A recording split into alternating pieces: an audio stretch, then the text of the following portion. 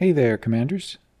It's been a while since I've done a video on Elite Dangerous, so I thought I would poke my head in and see how things have been going thus far.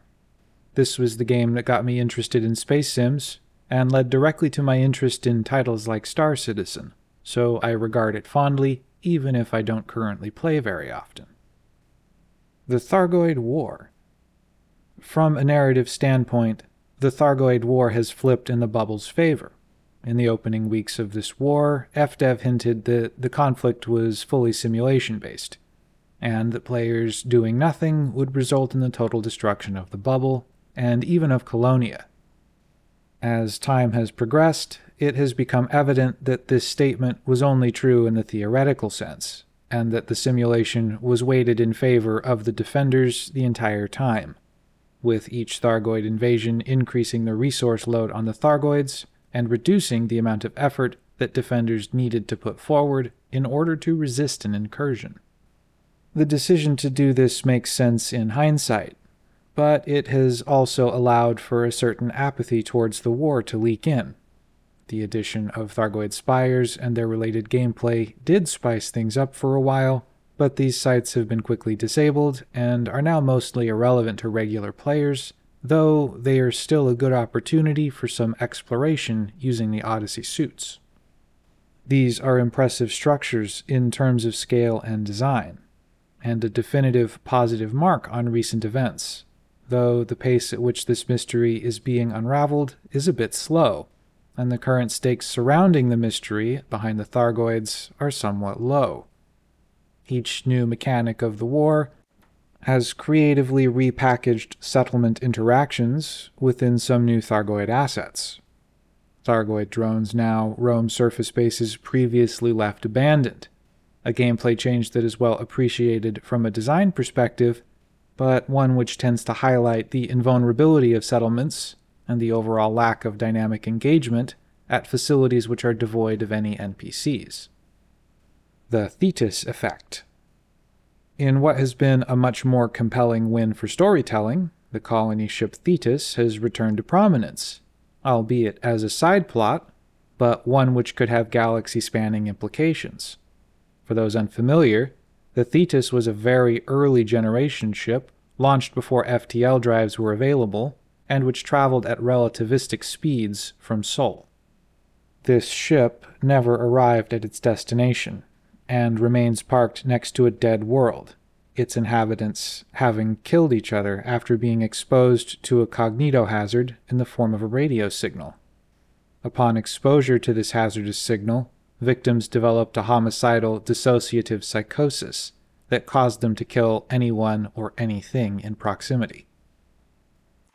This is one of the most open-ended mysteries among the original generation ships, as the destruction of its crew was wrought by an external force that was never identified. At the time of its discovery, the hazardous effects of the message had apparently dissipated, so the copy available in the ship's logs is, or at least was, harmless. The logs available on the Thetis isolate the message to a world the vessel passed 15 years before its destruction, and which was determined by the colony ship to be a dead world. Since the Thetis originated from Sol, the number of possible candidates is limited to a handful of systems, nearly all of which are among or in proximity to the old worlds. Lore-wise, this kind of threat is both unique and extremely dangerous, being unlike anything which has existed or been encountered by humanity up to this point. That it has the capacity to spread like a contagion and originates from an unknown source only elevates the overall threat. Whether intentionally or not, the narrative team at FDev have created a villain that is, in many ways, far more dangerous than the Thargoids, and which I hope will not be created and then discarded over the course of a few community goals.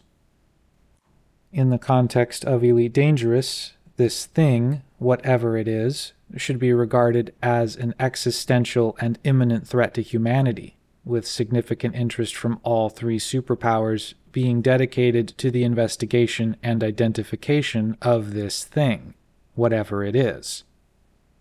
Imagine the effects of a signal being broadcast in Seoul or Akinar, and the chaos it would unleash in the heart of a major superpower, especially seeing as there isn't an effective defense against, or treatment for, exposure to this cognitive hazard.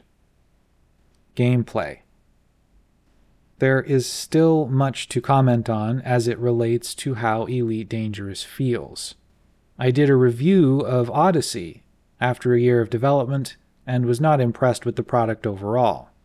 There were still a number of significant flaws with suit engineering, the balance of ground weapons, and interaction between ground, surface vehicles, and ships. Some of these interactions have been acknowledged by FDev, and there have been a few tweaks to things like ground defense, but overall, Odyssey still bears many of the core flaws I've mentioned in the past, especially as it relates to suit engineering. I'm in no hurry to upgrade my suits, because Odyssey does not respect my time, and the ratio of grind to reward remains woefully lopsided. However, it's clear that ground combat remains a significant focus for development, though much of this focus is directed towards creating physical assets to explore. The Thargoid Spires are a win for ground exploration gameplay, and do not necessarily require combat if played correctly. One major sticking point remains in the clear firewall between ground and air combat interactions. Ship weapons are made artificially ineffective against ground targets across the board, something that will need to be addressed if combined arms are really a goal for the future. Player sentiment. Elite Dangerous has continued to progress in terms of technology and design, though at a painfully slow pace compared to direct competitors like Star Citizen. Elite Dangerous retains a significant advantage over Cloud Imperium in that its essential features and technology are fully deployed and stable. But this technical lead is rapidly dwindling and looks to be lost within the next 2 years. These two games were proposed and matured together, so it's strange to see Frontier treat this issue carelessly. Frontier continues to have one of the most toxic relationships with its player base in the entire industry, a fact that many veteran players will attest to. This sentiment has not changed, even as the game continues to advance. There is still no clear indication of the direction which Elite Dangerous is headed, no word on technical improvements or design goals, no communication regarding popular feature requests, and no word on any new ships. Aside from occasional new assets and some clever events writing, Elite Dangerous appears poised for yet another year of optimization and bug fixing with no hint of new features or technological advancements. Ground combat with Thargoids remains a common ask among regular players, but we have received no word as to whether or not this will happen. So we could be surprised, or just as easily disappointed in the coming year. Outlook. Elite Dangerous is still being actively developed and supported, though it's also not advancing at the same rate as the rest of the industry. While it's not in danger of irrelevancy in the near term, advancements in technology on the part of its direct and indirect competitors mean that the game is in an increasingly difficult position, with no indication that the developers are going to correct course. The fundamental technology powering Elite Dangerous is sound, and leaves a lot of room for improvement and rebalance. The game itself remains a top performer in the Frontier portfolio, so it's not in danger of being cut from the lineup or being dumped in the maintenance closet. At the same time, without some kind of plan for the future, it's destined for irrelevancy, though on a timescale that is still measured in years. If you're looking to buy this game, there's still some fun to be had, though I do not recommend paying its full price. The Complete Odyssey pack regularly goes on sale though, and it's worth looking into at a discount.